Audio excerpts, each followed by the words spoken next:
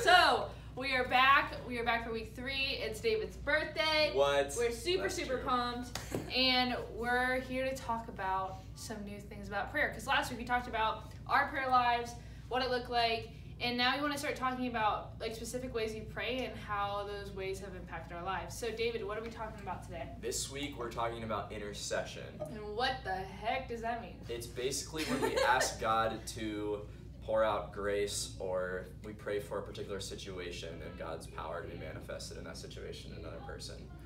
I have a cool example from the Bible. Give it to us. Okay, thanks.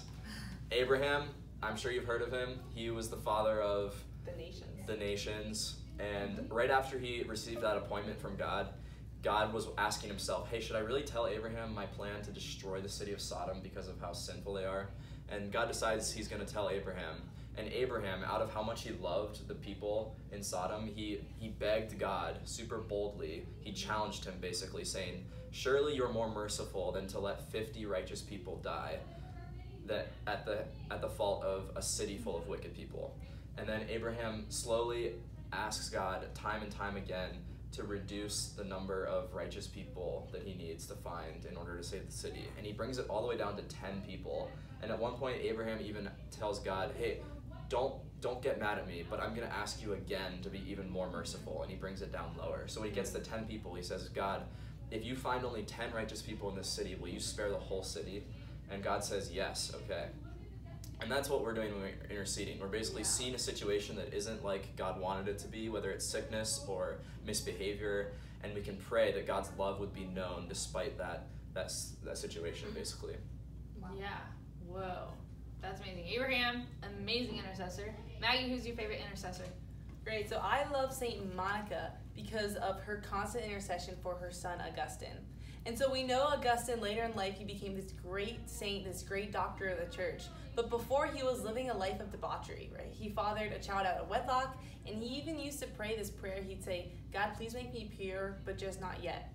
And so his mother, Monica, relentlessly prayed for her son. She prayed that her son might come to know the love of Jesus. And after many, many years, finally, St. Augustine had his conversion to Jesus on behalf of Monica's relentless intercession. And now we sing a song about him at Mass. At Mass. For Augustine.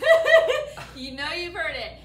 So my favorite intercessor is actually my Aunt Esther. She has a bulletin board in the area where she prays every day, and she's put Post-it notes all over it of people who have asked for her prayers. And then when a prayer is answered, she'll write the date on it and put it in a faith journal that has all these miracles. So that's just a super practical way to have intercession and see, like, oh, I'm interceding, and here's a direct effect of my intercession. Like, the Father is listening to me. And to make sure you really do it, because a lot of times I'll just say, oh, I'll pray for you. And then yes. When does it happen? Never. Yeah, you might forget. And just remember, your prayers are powerful and effective. Mm-hmm. They're just as powerful as Abraham's prayers. They're just as powerful as Monica's prayers. Your prayers are powerful and effective, and what you pray actually matters. Yes, amen. So we have a new challenge for you this week, and David's going to give it to you.